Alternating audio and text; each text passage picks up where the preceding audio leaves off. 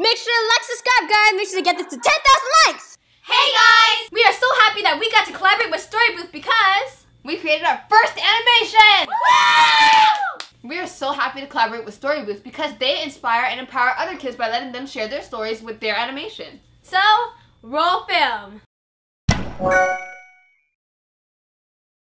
We used to live in a 100-year-old Victorian house that reminded me of a haunted mansion. The type of house that looked like there were ghosts walking through the hallways and skeletons hiding in the closets. One night, I was laying awake, wondering why the dogs were barking and whimpering so much. I tried to sleep, but I had a bad feeling in my stomach.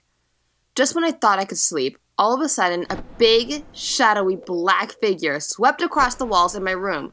It was then I realized it was a bat. I rolled out of bed as fast as I could with a blanket over my head, crawling military style into Shalom's room. I continued to scream, and Shalom, not knowing what I was screaming about, started screaming with me. We both saw the bat fly into the hallway, and she jumped over me and shut her door. With all her screaming, it was surprising that Shiloh did not wake up. We screamed at him to wake up. Shasha joined us as we made a mad dash towards our parents' room, which was on the 4th floor.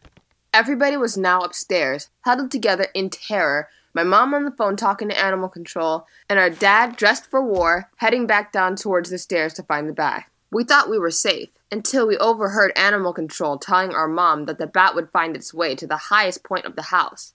We all looked at each other in horror. We realized our parents' room was the highest point of the house. We heard a rustling in the closet. All chaos broke loose when the bat burst through the opening in the closet door. Shasha grabbed the food she had been eating and headed for the stairs. Shalom grabbed sleepy Shiloh and headed for the stairs. My mom grabbed the phone and headed for the stairs. And I grabbed my blanket, covered my head. We all passed my dad, who was now wondering what was going on and why everyone was screaming and heading downstairs towards the bat. We all slammed the door shut again and locked our dad upstairs with the bat. Our dad couldn't catch the bat, so we ended up spending the entire night in the basement, as far away from the top of the house as possible. We stayed awake all night, playing Monopoly, watching TV, playing cards, and when that didn't work, swapping turns keeping watch until animal control came in the morning. Animal control caught the bat with a sticky trap. Animal control told us we might see another bat because it may smell the trail of the first one. We scoffed at that. Surely this would be the only one. 1 week later, I noticed a familiar black shadowy reflection flying right behind me. I dashed out the door. I stood outside, watching as it was flying around, heading upstairs to where we all knew it was going to make itself at home. We knew where we were heading, though. We moved out that night and never came back.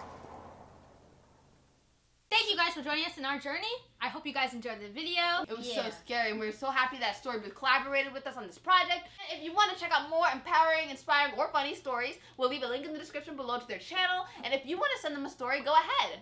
See you guys later! Bye! Do you have a story to tell? Go ahead and submit it to Storybooth or comment down below. And if you want to see more stories, subscribe to their channel. Follow us on our Snapchat, Facebook, Musical.ly, and Instagram, and subscribe to our other channel, Onyx Family, and our gaming channel, PLAYONYX. Bye!